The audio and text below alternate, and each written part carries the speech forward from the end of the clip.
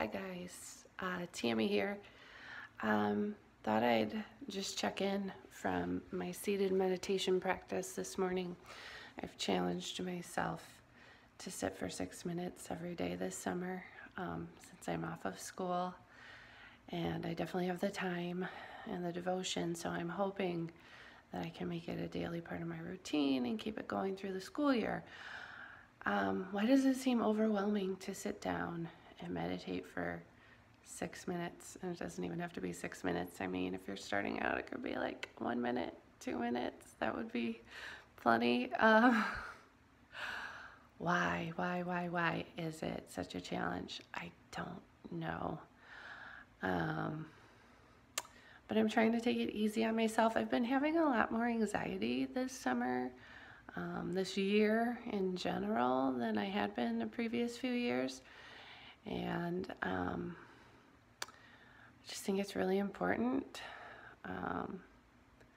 to clear the mind and to not be listening to the stories that the mind is telling me. So just practicing very simply sitting upright, placing some crystals, some different energy around me to help me get all the help I can get.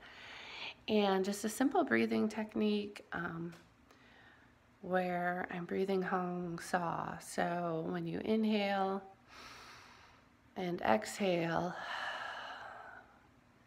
in through the nose, out through the nose, you're hearing, as you release the tongue and the throat opens, you're hearing hum and saw as you exhale.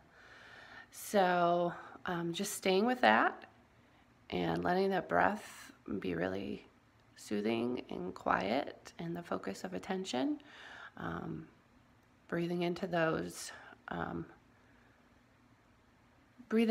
sounds as a device to hold the mind's attention, but also noticing that in the pause in between, when the breath is either out, what we call an empty chalice, or in what we call a full chalice, those pauses between inhales and exhales, those are the moments where you're probably going to feel that the mind is the most quiet.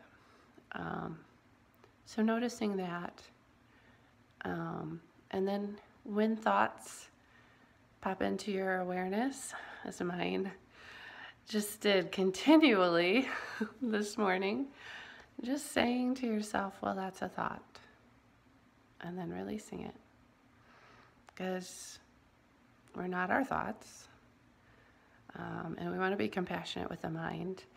The mind is made to think and is helpful to us. Our thoughts are powerful. They can change our lives, or they can keep us stuck.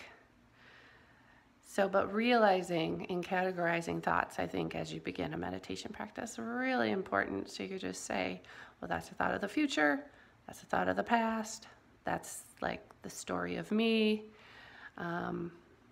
Just realizing that they're subjective, and then releasing away from them and turning your attention back to the breath without any judgment or criticism, just being really compassionate with yourself. That's the most important part, because you want this to be an enjoyable practice, or else you won't keep coming back to it.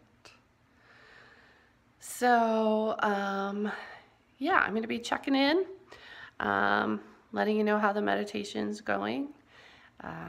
Let me know if you have any questions. I'm also, hopefully, I'll be posting some videos with some different cleansing practices, pranayamas, just different things I do to create mindfulness and calm in my life, so that I'm not reliant on medication or drama or other things